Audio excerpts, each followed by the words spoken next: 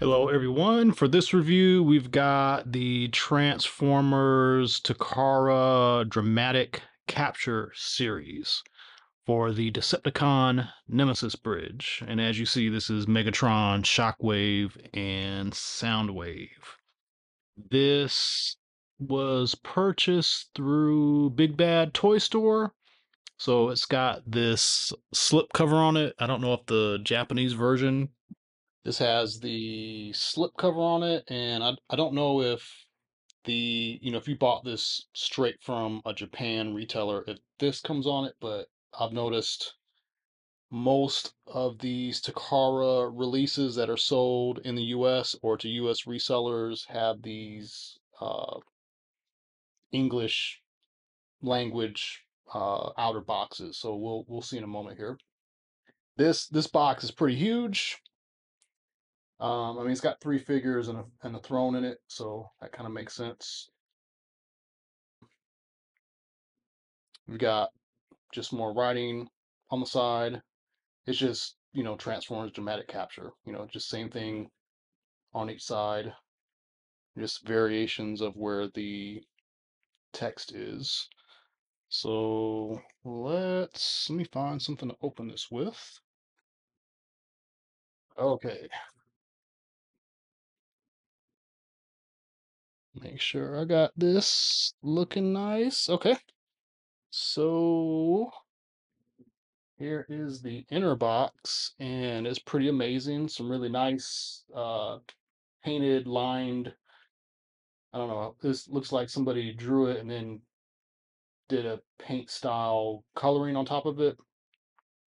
Nice Transformers name at the top, and you got the dramatic battle dramatic dramatic capture series. I'm thinking the battle that this preempts in the cartoon. On the top, same lettering as the bottom. On the sides, it's got kind of like this blueprint kind of look to it, but it's in a light brown color for the text. And then on the back, you get to see the characters. So just like the Beast Wars versus sets, premium paint, better paint. If you bought these guys, it's going to make you wish you probably didn't buy the normal releases, but that's the way it goes with Takara and these repaints sometimes. So let's get this out of the box.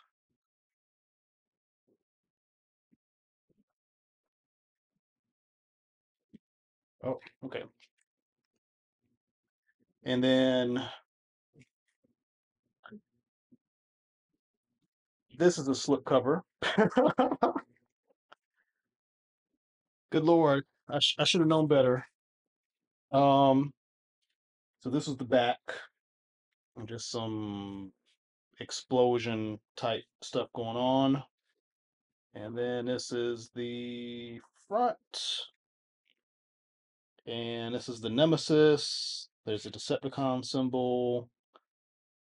Just some stuff going on. It's like shattered sky explosion looking stuff. So I'm guessing there's something cool when you open the final box. Okay. Just so you guys can see this. Hopefully all this stuff doesn't, oh, yeah, it's not going to fall out. I was going to say, hopefully all this isn't falling out. This is how they are arranged in the tray on the inside. This looks really nice. I'm really digging those shockwave colors too. This is impressive in person. Um, Video and pictures do not do this justice. Okay, let's get these figures out of the box, and we'll go over those in a little bit more detail now. Okay, so here they are out of the box, and again, these are very exquisite looking at these. The color choices that they've used for them are just phenomenal. The only thing that I think is just odd, first impression is, Shockwave's backpack is gray instead of purple, but they've done that so that his alt mode looks more accurate. So I understand why they did that. Even with the masterpiece Shockwave, there's some weirdness going on with the backpack and the front of the laser gun and everything. So I get that. And then Soundwave with his silver forearms is a little different, but they, I guess, they wanted to put in the effort of making this as premium as possible. But the silver on Megatron definitely makes sense. And actually, let's kind of go over Megatron first. One thing I noticed right away is he stands way, way, way, way, way better than his original counterpart. I don't know if anything was done to adjust the mold. The arm is sliding down.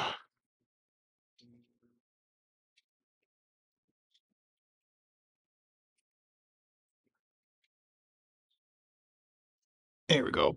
It does kind of slide and it kind of pops into place. But yeah, he stands like perfectly right now. He doesn't have the weird, you know, gray splatter on his crotch. No damage, battle damage and whatnot. And I'll compare him with the original version here in a moment. But like the face, like I always thought the face sculpt looked a little weird, but with it being painted differently, it's perfect. It looks perfectly fine. Just seeing this guy in these kind of colors just really it makes him look a lot better.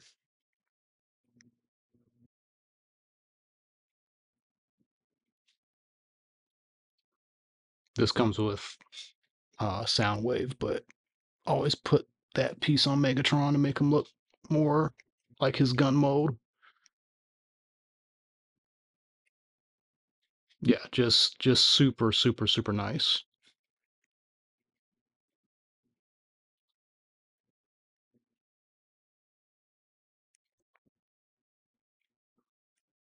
Soundwave again, the silver everywhere is very striking. The red is very bright and stands out a lot. And then, just kind of go over in Shockwave briefly. These colors that they've used, they just really really pop. And then Megatron has his Japanese G1-ish sword. This piece comes separate out of the box.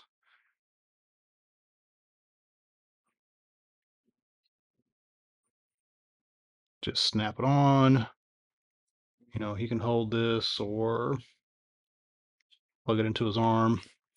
I wish you could make him hold it more like a sword. That's the only thing I don't like about this mold is I like what they try to do, but they should have made this two pieces and make it. I mean, it's already two pieces. They should have made it three pieces, make it a little bit more functional. But that's just a nitpick at the mold in general. All right, so let's go ahead and do some comparisons because these are repaints. So you should see what came first and what this is doing to improve on that. So here we have the original Earthrise Megatron, and except for the battle damage, I thought this was pretty cool. You know, the colors in general were okay. You can tell that they skimped in a few places, like they didn't put red here, on the stomach, but everything else you've got, you know, kind of your general Megatron colors.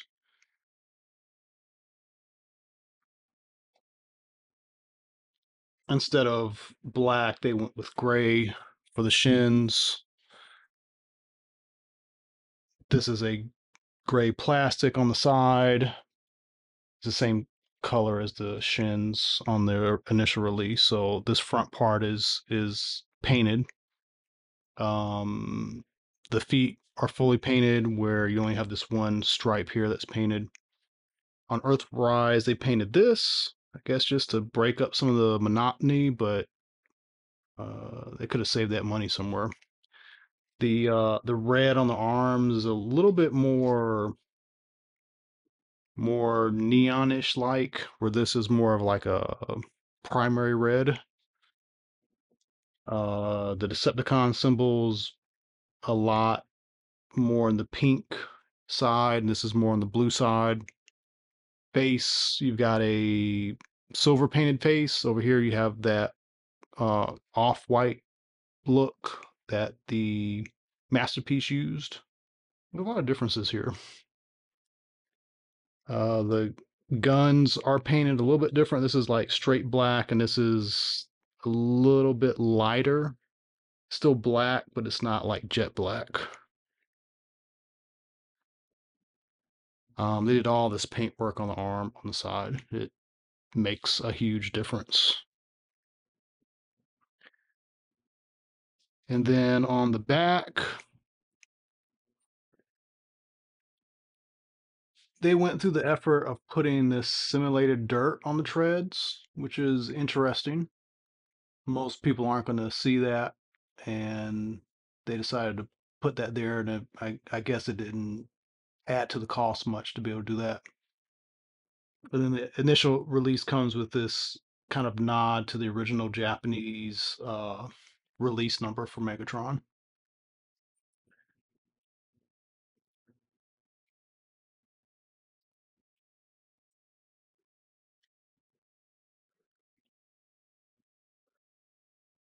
So there's Megatron. I would definitely say I like the dramatic capture one better.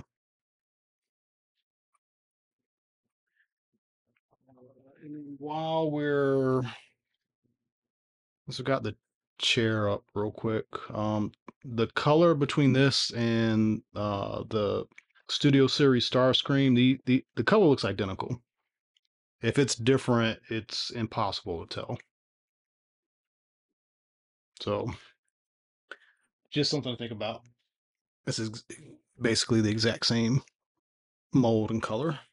We got some weirdness with this sound wave, because this is the Netflix Soundwave, and there's actually quite a few iterations of Soundwave now. So the uh, the very first Soundwave is the War for Cybertron one. I do not have that. I do have the man. I don't know which one is which.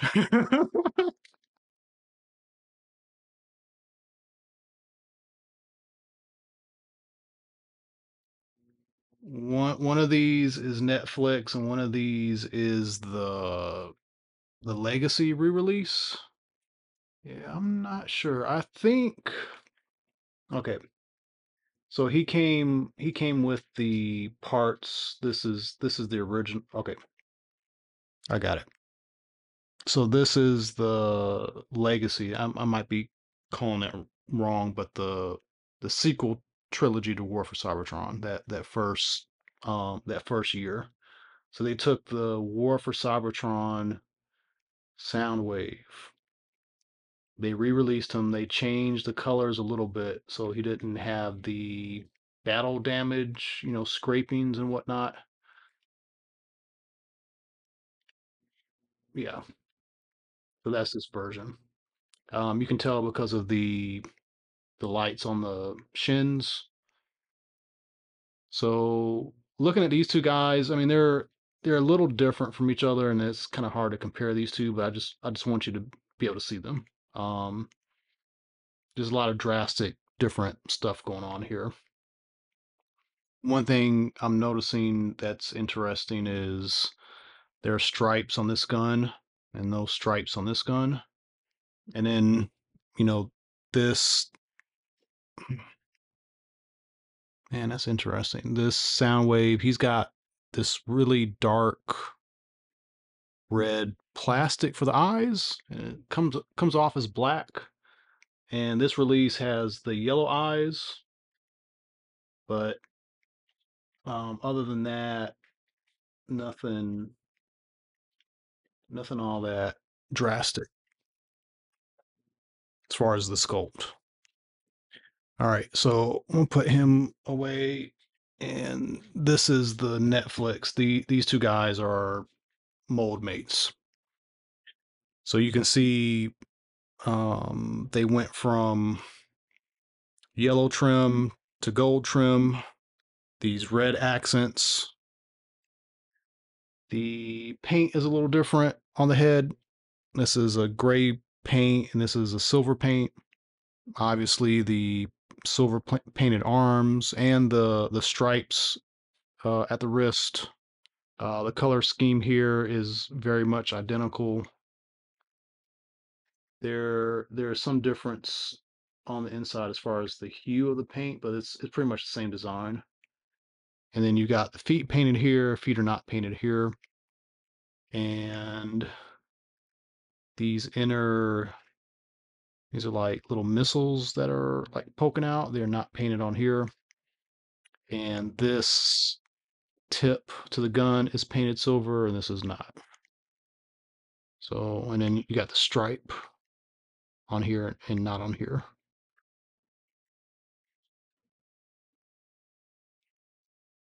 And then on the back, nothing really to note.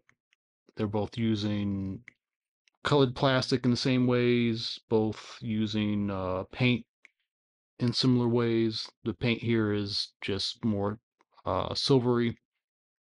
And I don't know if you can tell on the camera, but the color of the blue is a little bit different. This on here, it's a little bit darker. That and the light piping for the eyes is very dark over here. Normally that's the opposite with Takara stuff. It's normally lighter and easier to see through, and the American stuff is usually darker. And there's a thing about the more translucent the plastic is, the more likely it can chip and break. So usually with the Japanese stuff, they like, we don't care. We want it to look good over function. And in America, it's like, you know, toy laws. They care more deeply about function. Like function has to work, and at the expense of the way the thing looks. Okay, so I would say, if you don't have Amazon Soundwave, this this guy's good. Now, would you want this over this? They're very comparable. A little bit more paint. Okay, and then let's go over Shockwave. Shockwave is going to have the biggest differences because the plastic is different color.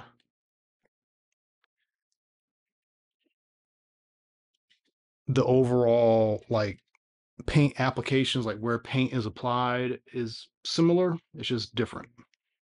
So you can see, I mean, I'm looking at the camera here and you can visibly see the difference. This is darker, more on the blue side. This is more on it's just brighter. Different colors for the hands. On the original release, these feet are painted. On this guy, they are not painted. This is the color of the plastic, so that's interesting.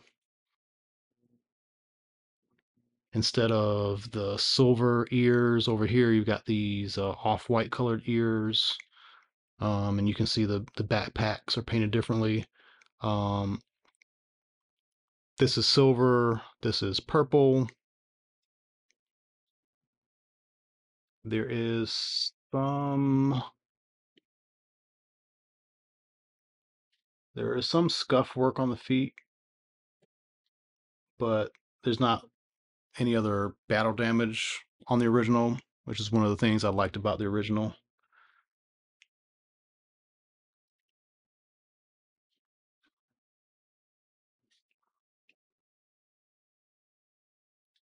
So there's that.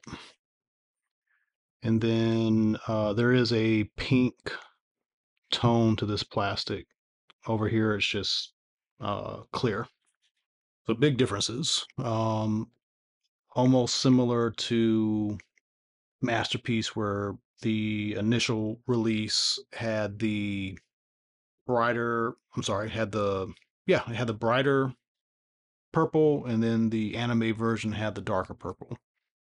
This is going to be like one of the things where there's going to be a strong preference, or maybe not, but I kind of like both. I like the colors on this.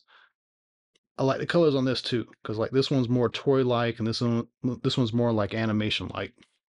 So there's good reasons to have both of these.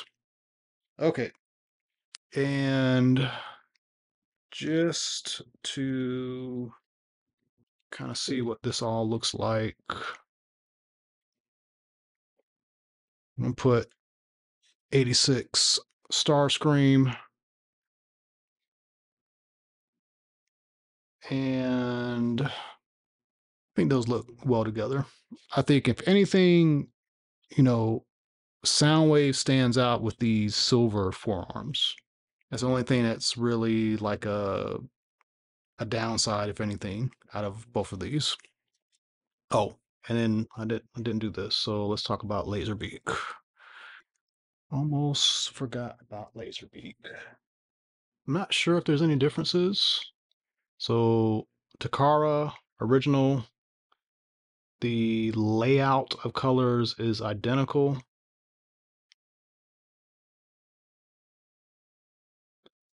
Um, let's transform him. Oh, let's look at the underside before I transform him. Looks very similar. That's one. That's two.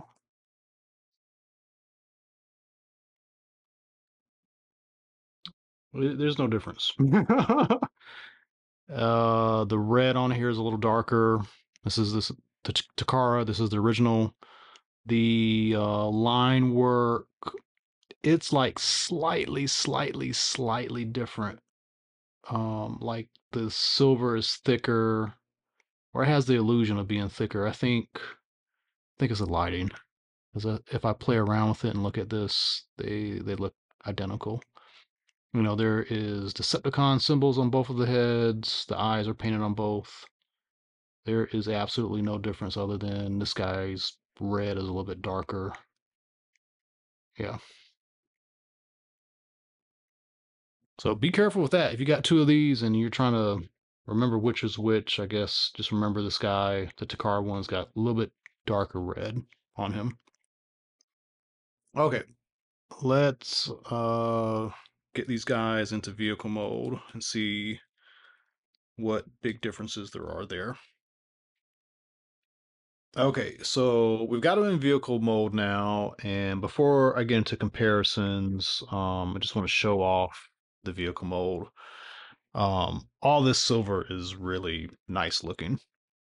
This is Earthrise, and this does not look like a realistic tank at all. But hey, you know, they tried. I mean, there's aspects of realistic tank, but these feet hanging off the back look weird. Technically that should be pointed down. Um, is this backwards? Yep. So if I transform it right, it probably looks better. but still, he's got this overall shape. Um, I can't remember if this is correct or not. I spin this around. Let's see.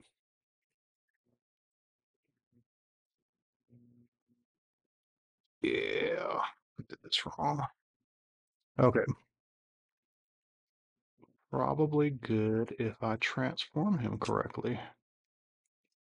One thing I would worry about is, because this is painted, sliding this piece in is, you're gonna scratch that paint over time. Playing with it just now, it seems fine, but just something to think about.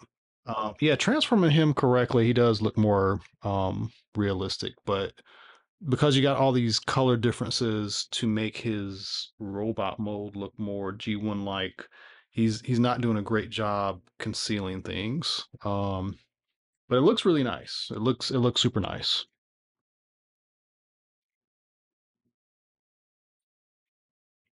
Yeah, this is definitely more impressive tank mode. I do appreciate that they tried to do something with this. I mean, it's some interesting choices where they skimped on paint and added paint, and they decided, okay, let's make the tank mode. Let's put some effort into the tank mode and make it look a little bit more realistic. But the feet hanging off the back, the crotch being exposed in the back, it's it just feels a bit more like it's Cybertronian. Um, but hey, at least with the more silver gray overall paint scheme on this does sell the tank a lot better with the premium version.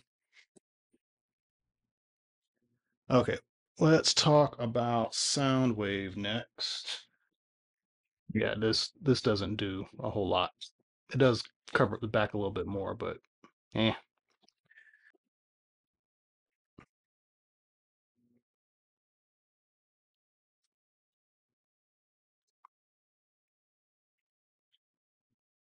So these guys in their alt modes, I mean the thing that's interesting is the Netflix one does a little bit better job because this plastic, the gray and the gray paint blends in better. On the Takara release, you've got these, off white and then silver pieces. It stands out.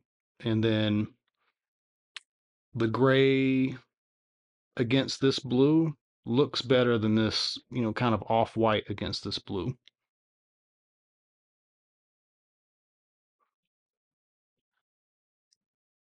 And then those silver forearms again just kind of stand out.